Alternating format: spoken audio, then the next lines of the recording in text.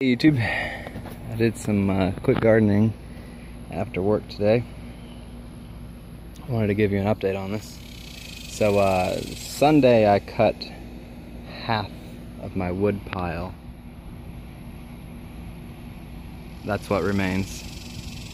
I cut half my wood pile to 1 foot lengths, 1 foot or shorter, and I ordered some of these totes. I forget the exact dimensions, and I need to measure the volume because the description, the dimensions and the volume didn't match, you know, using math. Anyways, 8 of these, $5 each. It was like 43 something after tax. Free shipping, free 2-day shipping. It was Walmart.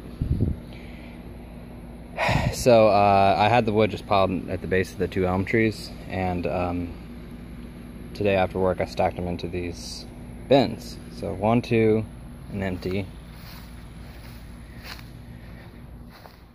Here's the other elm tree.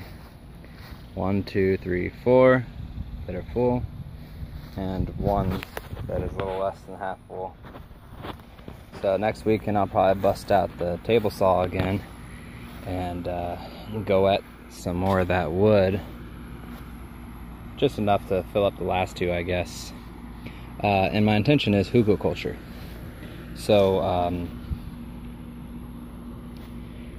this isn't completely accurate to call it that, because there's more to hugelkultur than what I'm doing here, but I'm calling it that to mean that I've got wood underneath where my plants are growing. It will slowly break down and feed them. It will get spongy and act like a wick for water. It will just feed the whole soil ecosystem.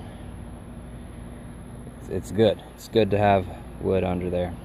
So I'm gonna finish these off with some soil and then plant whatever into them. I don't know yet. It's the middle of July, so literally nothing can survive being planted. But yeah. Oh, and these I'm not having a access point to pour water in. I'll just put the water on top.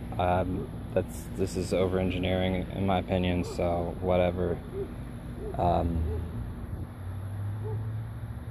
And yeah, I mean, you'll see how they do if you watch my future videos.